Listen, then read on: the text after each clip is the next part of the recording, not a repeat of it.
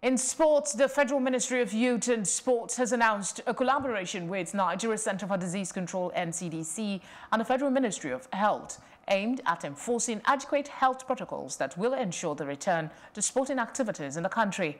The Permanent Secretary of the Ministry, Gabriel Aduda, while receiving donations from the National Youth Service Corps NYSC in Abuja, says the ministry is eager to resume sporting activities as its counterparts worldwide have already done.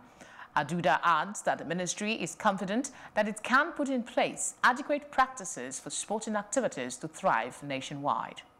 We're still working with government, the Presidential Task Force, the NCDC, the Ministry of Health, and all other relevant agencies and bodies to ensure a return to sporting activities. You will agree with me that across the world, all the leagues have opened up. You know, the European League is already on. The Americans are starting today, the 8th of July. Several other leagues have opened up.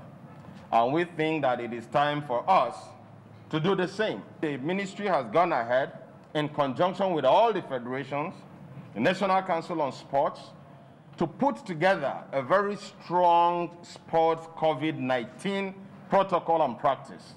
What that code is intended to do is to guide sporting activities as soon as we get permission from the federal government to resume sport activities in such a way that sporting activities will be safe and that